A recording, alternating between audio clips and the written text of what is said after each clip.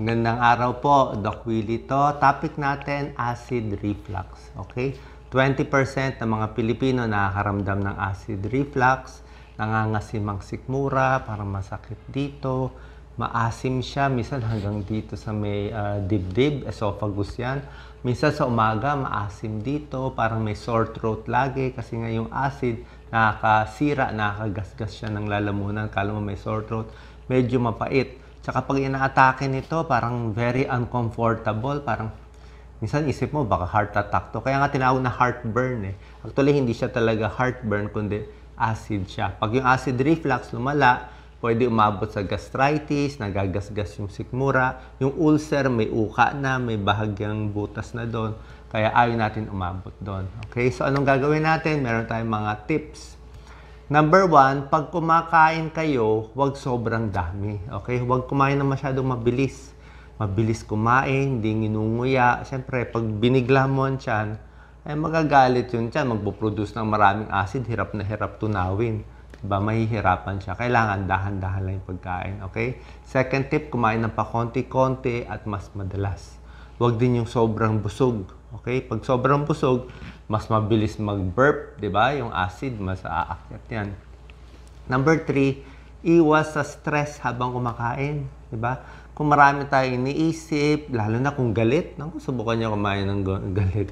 Galit, kumain, maa-acid ka talaga. Kasi, ang gusto ng katawan, pag kumakain ka, relax lang, focus sa pagkain, nguya dahan-dahan, para gumana yung tiyan. Diba? Pero kung ang gagawin mo, magtatrabaho ka, magmi-meeting ka, mag-iisip ka, ay yung dugo pupunta sa utak mo eh. Hindi mo pupunta sa tiyan. So, hindi ka matutunawan. Diba? Lalo na kung galit ka, ay iba yung emotion mo, magpo-produce siya ng acid na sobra-sobra. Yun ang sasakit. So, iwas stress sa dami na inisip habang kumakain. Number 4 tip, ito po, bawas o iwas sa soft drinks, sa kape. Okay? I mean, depende sa inyo. Pero maraming tao, pag sobrang soft drinks, carbonated, siyempre may bula yan.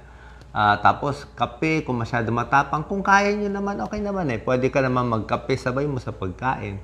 Pero kung walang laman ng tiyan, tapos lalagyan mo ng soft drinks, tapos kape, tapos chichirya.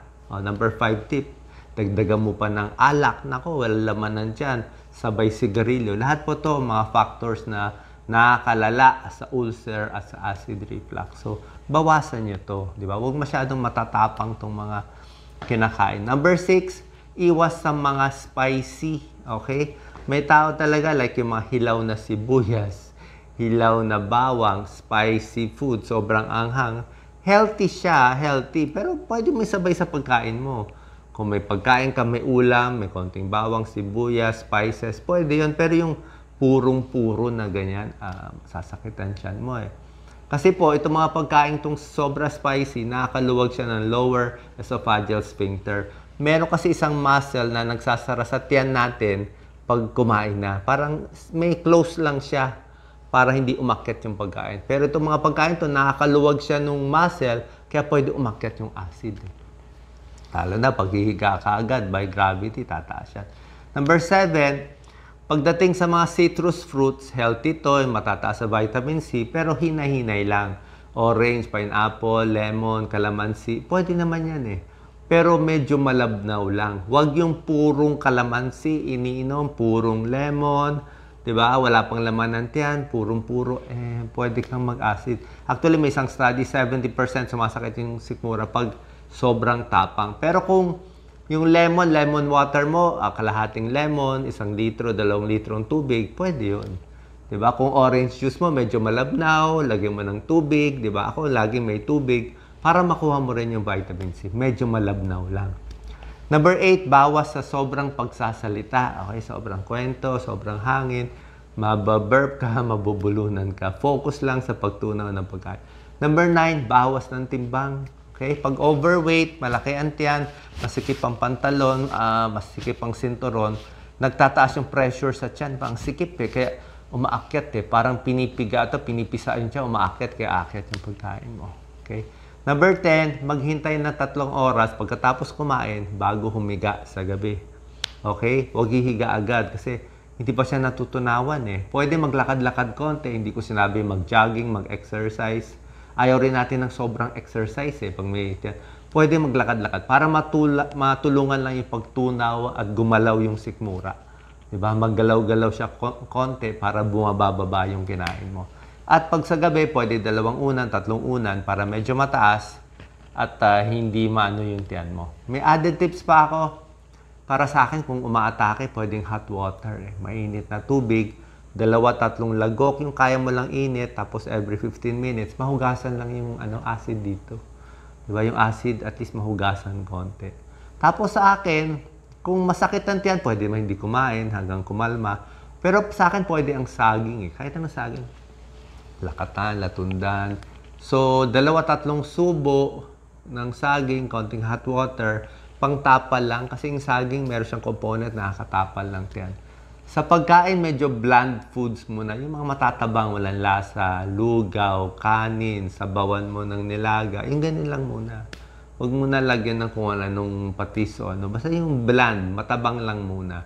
So, easy-easy lang muna sa pagkain habang masakit ang tiyan hanggang kumalma. Pag kumalma na yung tiyan, unti-unti na babalik dun sa mga bad habits na chichirya at soft drinks. Diba? Kaya sumasakit ang tiyan. So, ang gatas kasi, depende sa tao. Tao kasi hindi pare-pareho. Like may tao may allergy sa gamot, pero yung may tao wala namang allergy sa antibiotic. Depende sa iyo eh. May tao may tulong yung gatas, mas kumakalma sila, warm milk.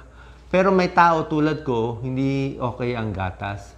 May tinatawag na lactose intolerant. May taong lactose intolerance, pag uminom ng gatas, nagtatae, sumasakit ang tiyan, kumukulo, sumasakit ang ulo. May ganun eh. So, para sa amin, kung meron kang lactose intolerance, pwede ka mag-soy milk, almond milk, o iba na lang source ng calcium. Yogurt, pwede rin, walang lactose yun. Yung mga lactose-free. So, yun lang po. So, sa gatas, as tolerated. Pag kaya ng tiyan nyo, di okay. Pero pag hindi kaya, iwas-iwas na lang. Iba-iba kasi yung pag-aaral sa gatas at acid reflux. Sana nakatulong tong video. Ito po yung very common question na tinatanong nyo tungkol sa acid reflux. God bless po.